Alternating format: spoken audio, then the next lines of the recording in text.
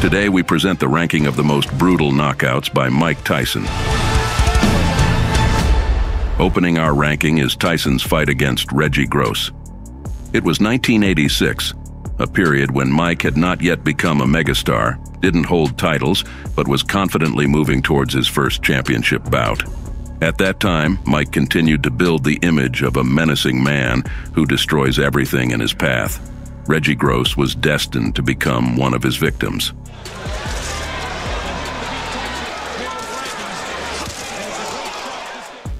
The climax of the fight came in the opening round. Reggie tried to stop Tyson with a series of punches. He threw about a dozen hits from different angles, but Mike skillfully defended himself. Then threw a single left hook that sent Gross into a heavy knockout. And he landed one more right hand, but not too heavy. Now look for the opportunity. Tyson is mad now. And there he is, right there. Getting back on his feet, Reggie risked continuing, but this time he was definitively finished. And continue on. And this was the closing.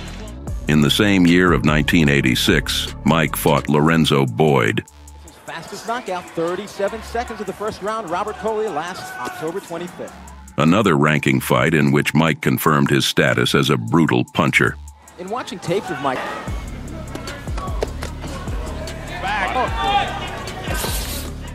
Lorenzo Boyd managed to survive the first round, only to find himself knocked out in the next round. Tyson landed his favorite combination, a right to the body followed by a headshot. Again, a double right hand to the body. There was a hard left hand. He didn't get full extension on it. Then, right hand to the body, just like that, upstairs with the right uppercut. Good night. After this deadly duo, Lorenzo couldn't find the strength to get up by the count of 10. Let's go back to 1985, a period when Mike was still a prospect. The fight with Robert Coley was only his 10th appearance in the professional ring. However, it took Tyson about 37 seconds to brutally knock out another opponent. Left hook, good night. A leaping left hook sent Robert to the canvas, after which he struggled to get up, but the fight was over for him.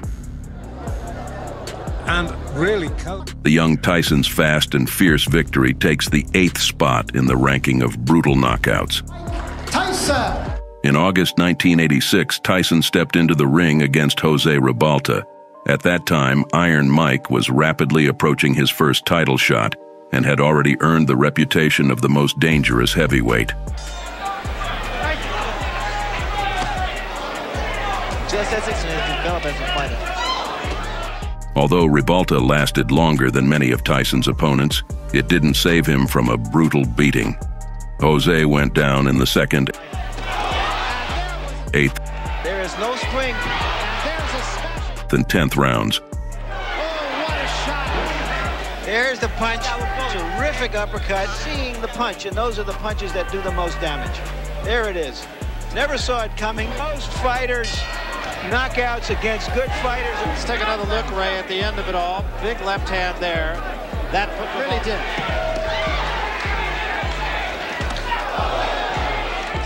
After the third knockdown, Mike unleashed a beautiful barrage against him near the ropes. Ribalta was saved from a solid knockout by the referee.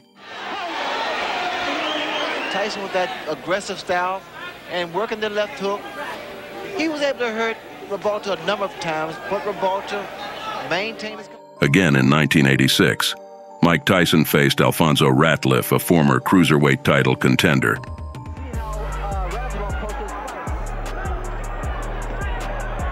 In the second round, Tyson threw a left hook through Ratliff's guard, sending him to the canvas.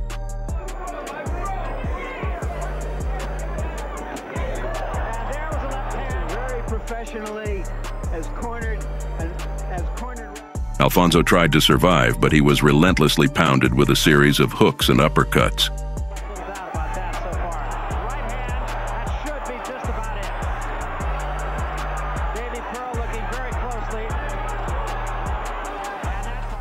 In that fight, Tyson earned the status of the official contender for the WBC title.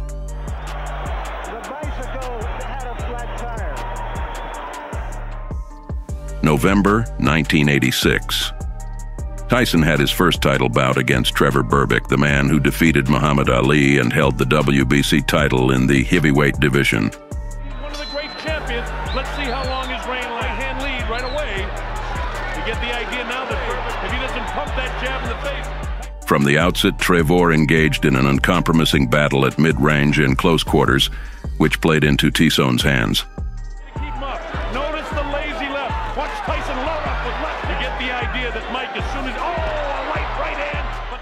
After the first 3 minutes, Berbick was breathing heavily, as if he had gone through the main part of the fight. See this? Tyson walking right through. He's wild with the left hook as Berbick, and he can't take shots like this very long. At the start of the second round, Tyson unleashed a prolonged combination, beginning with a powerful right straight to Berbick's head. The champion wobbled and immediately found himself on the canvas. Right away, and he's got Trevor in trouble, and he's down. He'll have the finishing blow. Crushing right hand. Wow with a left hook, then a right hand right in the temporal bone, and he's in trouble here. He reels backwards. Getting up, he tried to maintain confidence, but continued to take shot after shot. Tyson has him under control. Left hook right, watch for the uppercut. There it is, this fight right now. We're only in round 2, and the hip thrust. The ensuing struggle took place at close quarters, and in one of the exchanges, Tyson grazed Trevor with a left hook.